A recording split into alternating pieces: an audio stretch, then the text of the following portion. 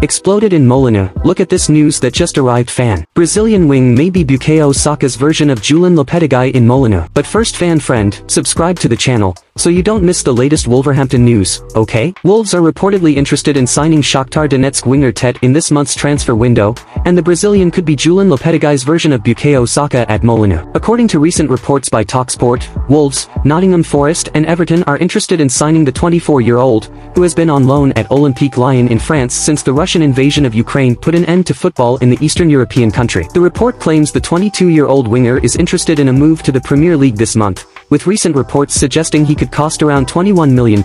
Tete has certainly impressed during his time at Lyon, contributing 6 goals and 2 assists in just 16 League One appearances so far this campaign, averaging an impressive 6.97 on WhoScored for his performances, which led talent scout Jacek Kulik claiming that he is on fire. And if you want to continue receiving news from Wolverhampton, leave a like and turn on notifications. Continuing. Considering that would make him the top scorer and best player in the Wolves squad according to WhoScored, it's easy to see why Lopetegui is interested in bringing the young Hurricane, as described by his former club, to England this month. If he arrives at Molina, he could potentially emulate Saka, who is currently at the forefront of Arsenal's title race, with the England international having scored 6 goals and 6 assists in the Premier League so far this term. According to FBref, the 21-year-old Arsenal Academy graduate is the 5th player most like Tete when compared to other wingers in Europe's top leagues. This season has seen the two players record remarkably similar stats in terms of goals per shot, 0.46 versus 0.45, progressive passes, both 33, and tackles, 20 versus 21, suggesting that both are influential in both the offensive and defensive phases. Game.